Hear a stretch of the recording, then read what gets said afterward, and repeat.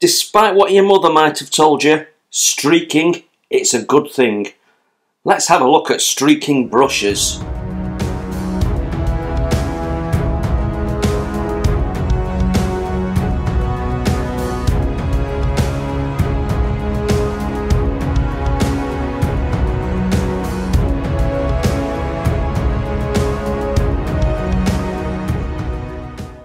Hello, welcome to Model Kit Stuff, and today we have a product review. This little product here.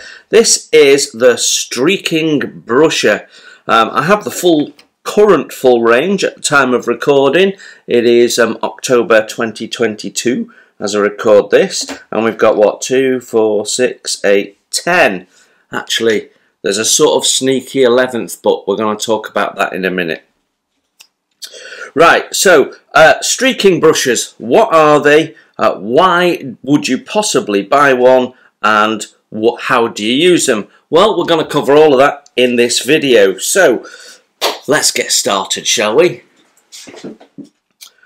So, streaking brushes are a recent release from the Mig Ammo company, an addition to their range, which really is an extension of their fairly successful oil brusher range. Now, I have to say that these are the only 3 oil brushes that I have ever bought into, and I bought these for a very specific project. These are greens, and I'm going to use them for some foliage in a diorama that I have planned. But ordinarily, I have not bothered buying into the oil brusher, because the way I see it is oil brusher is a more expensive way of buying oil paint and a paintbrush.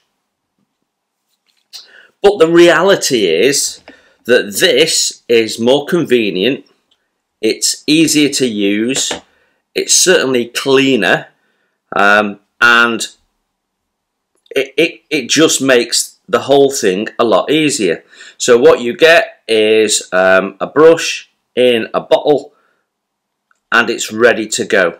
All you've got to do is apply it to a model, whereas the more traditional way of doing weathering effects with oils is to get your oil paint out, put it on a bit of card or tissue paper so the oil seeps out.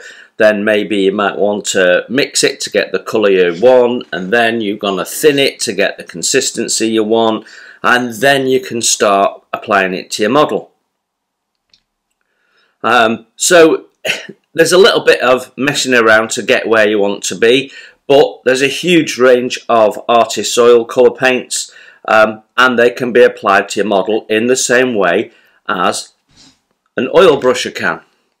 Now, the streaking brusher is a build on that concept. So it's the same basic idea. It's the same size pot. You're getting 10 millilitres of paint, and you're getting an applicator brush. The difference is the brush is a lot thinner and almost hard. It's almost like a needle. It's not at all like the soft brush that you get in the oil brusher. And the idea is that you can use that for putting tiny amounts on spots or lines, we'll show you in a minute, to allow you to create streaking effects. So, for those of you that might not be aware what a streaking effect is, a streaking effect is basically a paint effect where you're showing grime, dirt, dust, rust that has run down in the direction of rain and weather effect on whatever it is. So there's lots and lots of uses for the streaking paint effect, and it's quite often one of the last effects that you've put on after you've done other weathering effects. So what do you get in the range? Well, let's go through them. There's Starship Grime, there's Rust, there's red brown, there's cold dirty grey, winter grime, green grey grime, medium brown, streaking dust, warm dirty grey, and grime. Now, slightly different, but also in this streaking brush range is this one, which is called Wet Effects. Now, this is effectively exactly the same thing. It's a 10ml bottle with a brush applicator, and the brush is the same as the rest of the streaking brushes, so you can see what sort of brush you're getting, and it is fairly hard. So it's got a bit of give in it, but effectively it's a hard brush. And the Wet Effects, the idea of this is to make it look like you maybe got drizzle or something like that, and you've got small trickles or damp patches that have streaked down the side of a vehicle. So effectively this is probably a gloss varnish, I would think. But yeah, that's the idea of Wet Effects, and I'm going to be using this, trying this out on my Tiger diorama, so look out for that in the Ryefield Tiger build. So that's the idea of that. So how do they work? Well, let's have a play. So the basic idea is that you get, let's get a dark one so you can see it, you give them a good shake up.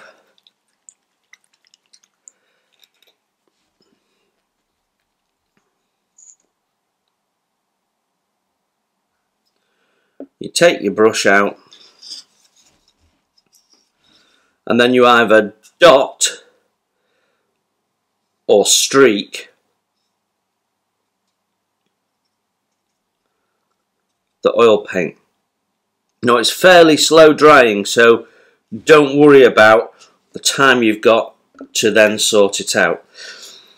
You want to give it a little bit of time actually to dry a little bit, and we can already see some of these are starting to dry where we put a small amount of paint on. Where we put a couple of big dollops on at the start, they're still wet. We can see they're still glossy. Once they look a little bit more matte, you know that they've dried off, and then you're going to go in with a brush dipped in a little bit of thinner. Now, you could use Mig Production thinners, which is a soft, less aggressive thinner than many thinners, but you could also use white spirit. In this instance, I'm simply, because I've not set myself up properly, going to dip my brush in the Mig thinners and then take most of it off. So we want our brush to be damp, and then what you're going to do is draw down in one direction only, and then that gives you our streaking effect.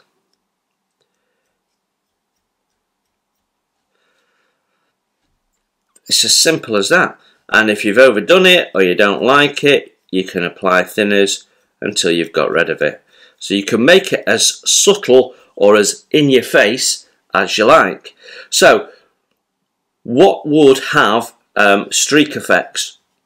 Pretty much anything that's outside. Anything, even a building has streaky grime on it from rain, from the dirt that's in the atmosphere, and then the rain washing it down. So anything could have a grimy effect. Let's try another one, see if we can show you.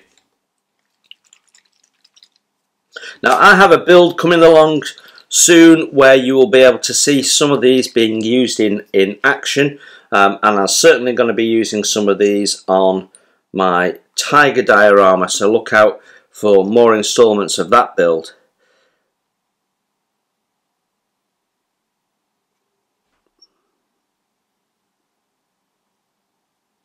There we go. So we put a little bit on there. This is the, I think this is the rust, is it? Yeah, rust. Same brush, just damp.